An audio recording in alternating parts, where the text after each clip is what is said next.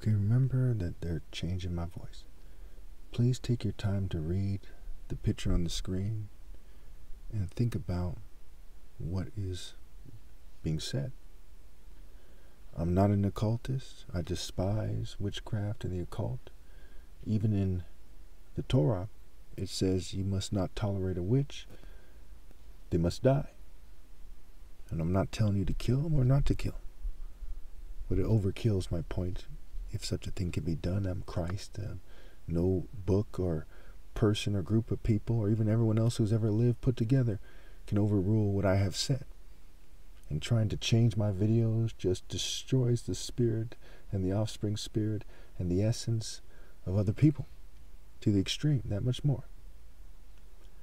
I put the sun thing covering my face because they try to make it so I look evil. Keep in mind they might change my videos.